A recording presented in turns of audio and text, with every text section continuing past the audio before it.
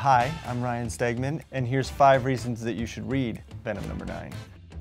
First of all, this story is going to redefine what we know about symbiotes. We now will be seeing what a separate Eddie Brock and the symbiote will be like. 9 out of 10 dentists recommend reading this book because Venom's teeth are pearly white and beautiful. We've got a Venom pit bull, lots of slobber.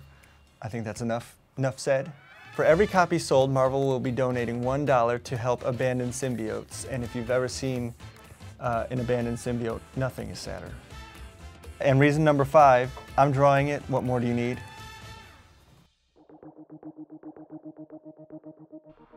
The creative team on Venom is the most attractive in all of comics.